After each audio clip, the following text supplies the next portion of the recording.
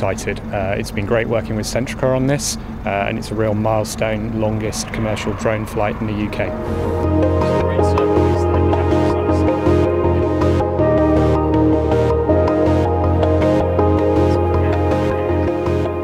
Just getting the permission for this flight today has taken best part of a year, so the Civil Aviation Authority have been quite helpful, mainly because the aircraft was developed for military use, and we did lots of military flights. Unfortunately, we never lost an aircraft. It was a scary flight today, but yeah, very successful.